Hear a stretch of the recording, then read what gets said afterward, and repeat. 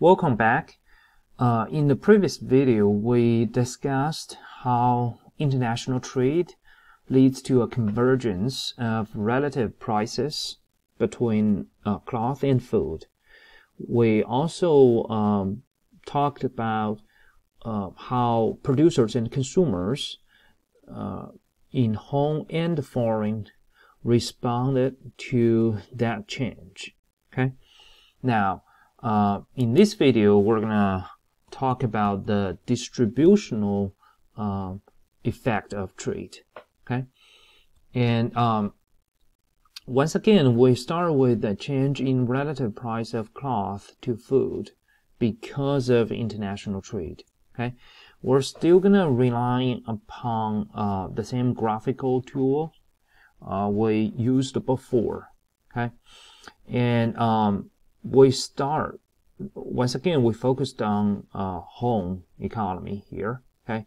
Starting from point A, all right, that's where the home's economy was, okay, before trade.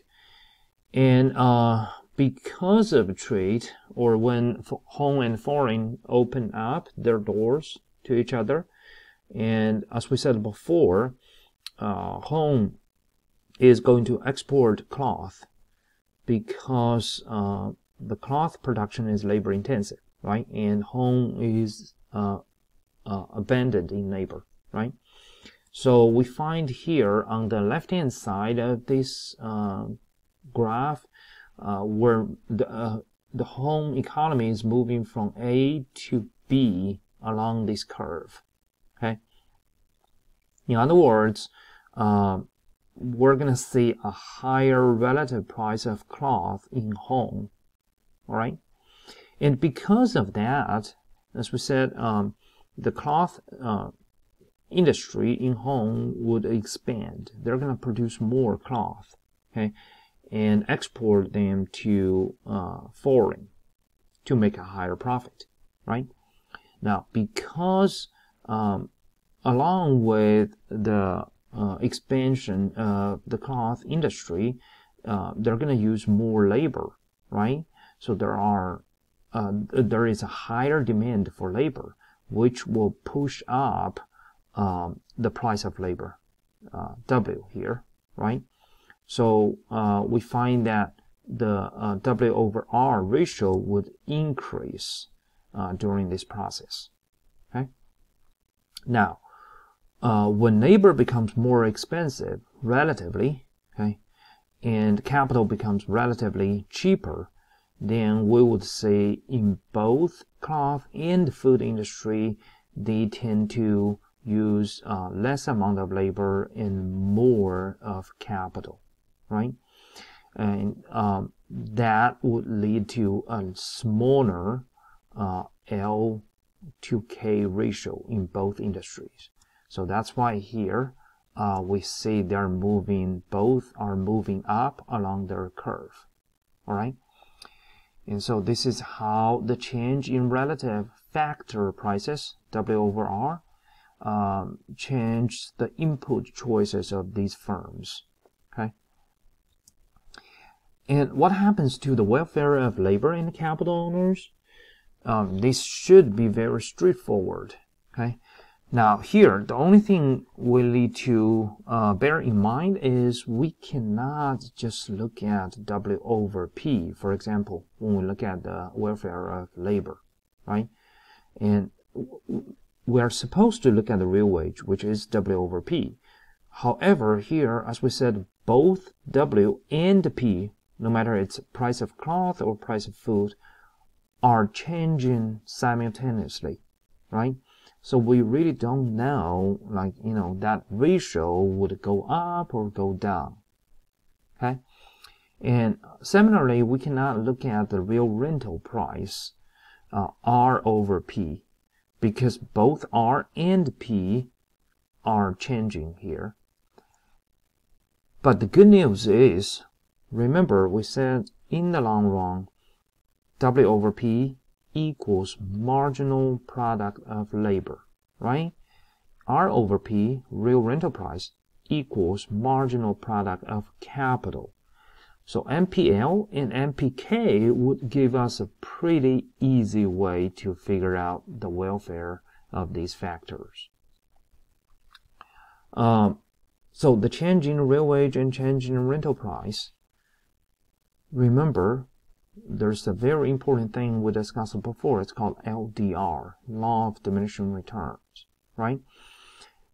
We know that, the returns, the marginal returns of a factor, either capital or labor, would decline when we use more of that factor, right?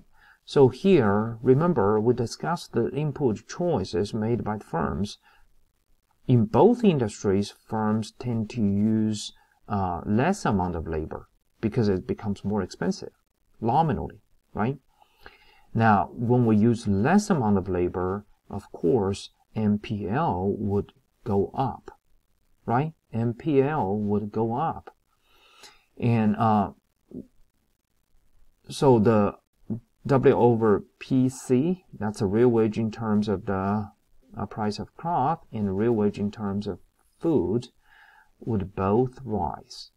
Okay? Once again, because we use fewer units of labor, so the remaining labor would be more productive because of diminishing returns. And when its productivity goes up, it should get a higher pay. So the real wage in terms of the prices of food and cloth would both go up. Okay. Similarly, we would find the rental price would go down. Okay. Remember, this is because in both food and cloth industries, they use more of capital. Now, because of the diminishing returns to capital, then the last unit of capital added would be less productive, right? So their real rental price would decrease. Now, using layman's term here, we could say workers are better off and capital owners are worse off. Okay, this is so-called Stolper-Samuelson Theorem. Okay, it's named after two economists. This theorem says the abundant factor gains from trade, the scarce factor loses from trade. Once again, trade creates winners and losers. Okay, and in international trade or on the global market, because a country tends to export the product which uses its abandoned factor more. Okay, so the industry of that factor or that product expands, and that's how the abandoned factor gains from trade. Okay, and of course the other factors which uses the scarce factor, the other industry which uses the scarce factor tend to shrink. That's why they lose from trade. Okay. Now, upon this moment, we already learned a lot of important conclusions. Okay, about output, relative prices, winners and losers, or welfare of labor and capital owners, right? But there's a very important fundamental question we want to answer. That is, in reality, which country is abandoned in which factor, right? Because the Heckscher-Ohlin model tells us that, the pattern of trade or the distribution of income are determined by the abundance of factors of production, right? Or abundance of the resources. Now, how could we measure that? For example, U.S. is abandoned in which factor? Capital, labor, technology, land, which one? And how could we approach these empirically? Okay, how could we even test it? Now here, we're showing you this interesting figure. Okay, Now, you see like 6 different factors presented here, from physical capital to R&D scientists, skilled labor, less skilled labor, illiterate labor, and arable land. Okay, and these 6 factors, what we're showing you is for these economies in the rest of the world, how much they have in terms of their share in total endowment of the world. Now, for example, when we look at the United States, the red part, or the red bars, okay, and if we look at the physical capital, we find that United States has about 24% of the world's physical capital. Okay, R&D scientists, U.S. has a 26.1% of the world's R&D scientists. Okay. Once again, all of these numbers you see are the shares of each country in the world's total endowment. Okay. Now you also see in the last bar here, or the column, is the GDP. Okay, the output. For example, here the U.S. output accounts for about 21.6% of the world's total GDP. Okay. Now why we want to use the GDP here? Because we are gonna define the abundance of the factor on the basis of this one. We're gonna use the GDP share as the benchmark. For example, we're gonna say that, you know, if a factor's share, if a country's share of that factor is greater than its share in world's GDP, then that country is abundant in that factor. Okay. Once again, let's talk about the physical capital. Okay. So U.S. accounts for 24% of the world's total physical capital endowment, but the U.S. output accounts for only 21.6% of the world's total GDP. This number is smaller than this one. That means, by definition, U.S. is abundant in physical capital.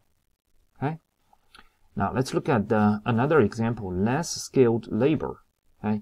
The U.S. has about 4.9% of the world's total less skilled labor, but its output accounts for about 21.6%. Right. So this number is far less than the output share. That means U.S. is not abundant in less skilled labor. Or you could say the U.S. is scarce in less skilled labor. Okay. Now here, this figure helps us, you know, has a pretty clear idea about which country is abundant in which factor. But there are 2 quick questions we want to leave for you guys to think about. Okay. The first one is why here we use a country's share of that factor. Why not use just the absolute amount? Okay. In other words, the physical capital, what's the absolute amount the U.S. has? When we look at the arable land, for example, why not use the absolute amount, right? Like how many acres we have. Why we need to compare with the world's total endowment of that factor? Okay, so that's the first question, right? Why use the relative term instead of the absolute one? The second question is why we need to compare its share, compare the share of the factor to that the world's GDP, right? We said that, you know, if this share is greater than the output share, then we said it's abundant. If it's less, then it's scarce. Why we